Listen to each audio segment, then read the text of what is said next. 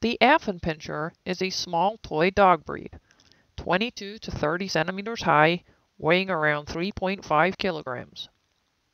Their lifespan is around 12 to 14 years. They are terriers, originally bred to be ratters. They are fun-loving, easy to train, and good to teach tricks to.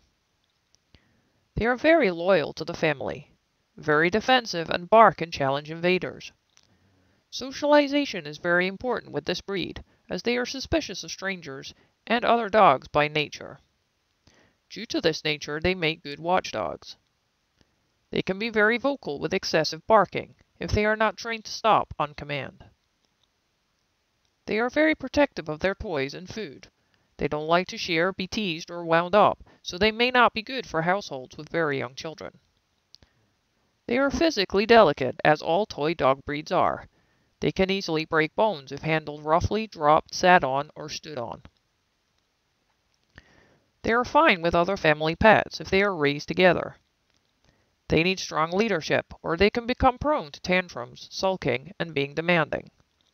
It's not advised to spoil them for this reason, as they can become difficult to manage. Compared to bigger dog breeds, they are more difficult to house train, so crate training is advised.